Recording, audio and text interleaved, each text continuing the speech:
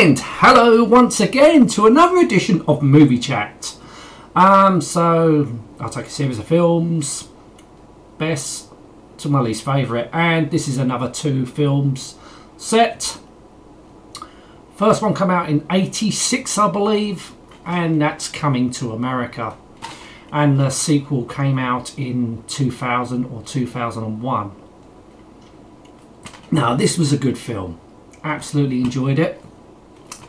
As one trading places referencing in this, obviously with the Duke brothers on the streets. Even the second one had a reference to the Duke brothers from Trading Places. We'll get to that in a minute. Now, Eddie Murphy, he was in his prime at that time, making a lot of good comedy movies. Beverly Hills Cop, Trading Places before that, 48 Hours. Yeah, this was a good one. Good one when he come from his home country to America, you know, in the slum of New York. Really good. I enjoyed it. Now, let's go to Coming to America.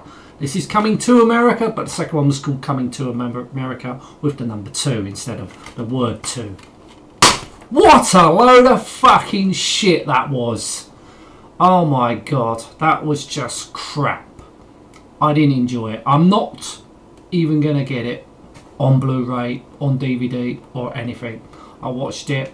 I hated it. Absolutely hated it. Just nothing funny about it whatsoever.